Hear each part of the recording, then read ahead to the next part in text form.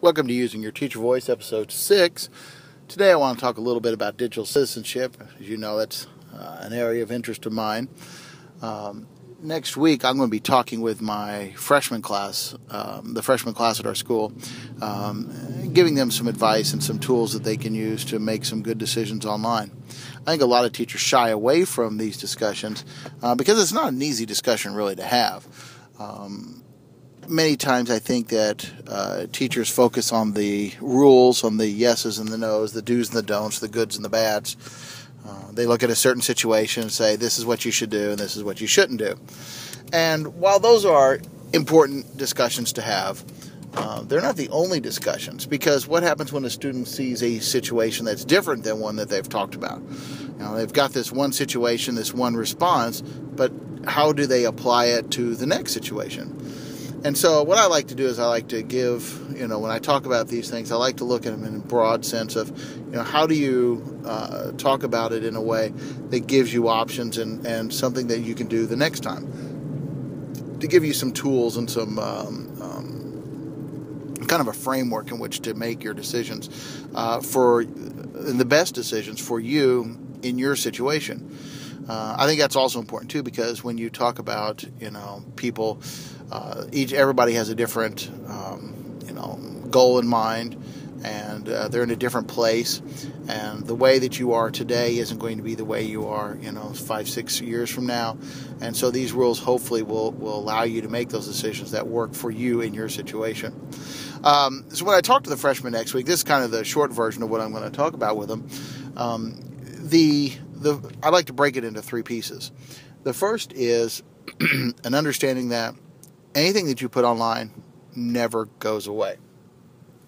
It never goes away. That when you put it up there, someone can, whenever, later on, for whatever reason, find that information. You hear stories all the time about people, have old posts from, 2 years, 3 years, 5 years, 8 years ago drug back up and used against them, in an embarrassing way or in a mean way.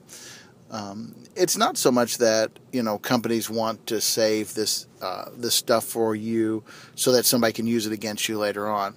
I think just students need to understand that we live in a data economy, that all the data that is collected out there is valuable to somebody, some company, some business, some search engine, something. And they may not know what is valuable now or what will be valuable in the future. So it's real easy to collect large amounts of data, and it's relatively inexpensive to save it. So because we don't know what will be needed in the future, what will be wanted in the future, we just save everything. And so that's why, you hear these stories of things being drug up from so far long ago. An example of the data economy for students is that if you were to go on Amazon and look up oven mitts, you're going to buy your mom a set of oven mitts for her birthday. Go to Facebook, you're going to see that same ad pop up on Facebook for those same oven mitts. And then you might start seeing oven mitts around. It's because Amazon has that cookie on your computer that works with that Facebook ad to deliver you that content. Later on, that information will be sold to somebody else who will start to market you things like pots and pans and oven aprons, kitchen aprons and kitchen hats and whatever. It's all valuable to somebody, and it can be sold and traded. The second thing I think students need to understand about online presence is that once you put something online, you really lose control of it. You don't know who's going to use it, when, and how. Again, the easy example, you hear the stories of a girl shares a picture with her boyfriend shares it with a couple of his buddies. Don't show. And of course they do. And then within a week, everybody in the school is seeing the picture. Those things spread exponentially fast. Once you put something out there, you lose control over it. You can say, please don't show it, but you don't have any guarantee that they won't. And if they do, there's no way for you to stop it or to get it back. Even if he takes that picture, just pulls it up on his phone and then just holds it out and says, hey, take a look at this, he shared it. Okay, and that information, in a way, has been delivered, and so then somebody will tell somebody, oh, so-and-so put a picture up, and whatever. These things just spread and spread and spread. It is really important that students understand this. In a larger context, a lot of the sites that you go to, they collect your data, but you don't know how it's being used or why. Facebook has partnered with a facial recognition software company. Facial recognition software works really great, straight on with a neutral pose. That software works really well.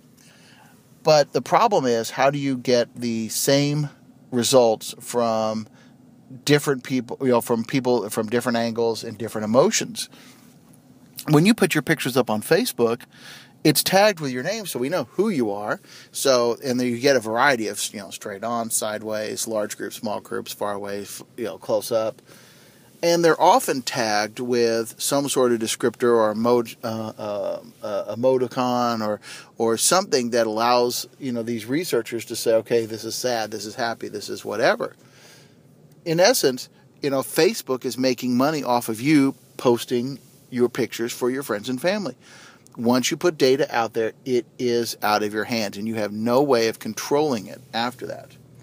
I think the third piece that students need to understand when it comes to an online presence is that so many things that you put out there, when somebody else runs into it, they may not have the context to understand what you were doing or why you posted that.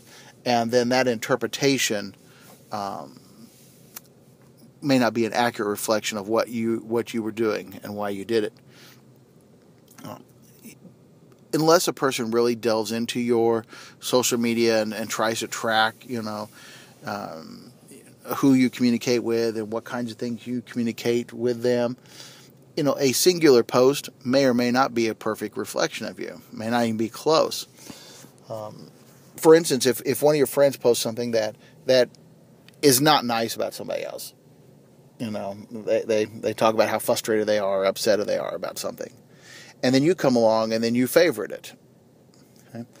Are you piling on that person like your friend was? Or were you just showing support for your friend, saying, I got your back, I know the situation, and I know why you posted this, and I agree with you, and I got your back? Is it a sign of support, or is it piling on and making comments about that other person? And the person who comes along and sees that post without that context and understanding who you are and what you were doing and why, they might make a judgment about your reputation or about your personality or about your character. And those things go a long way. And again, the stories are plentiful. Coaches taking away scholarship opportunities, colleges denying entrance because of what somebody posts, job offers being taken away. Because these posts are a reflection of you, but they don't necessarily give you the whole reflection. So that's kind of the short form of the discussion that I'll have with the freshmen about digital citizenship. Again, this is such a huge thing right now with our students. It's something that's important. It's something that needs to be addressed, but we need to look at it in a way that really makes sense and really helps them, not just now, but in the future.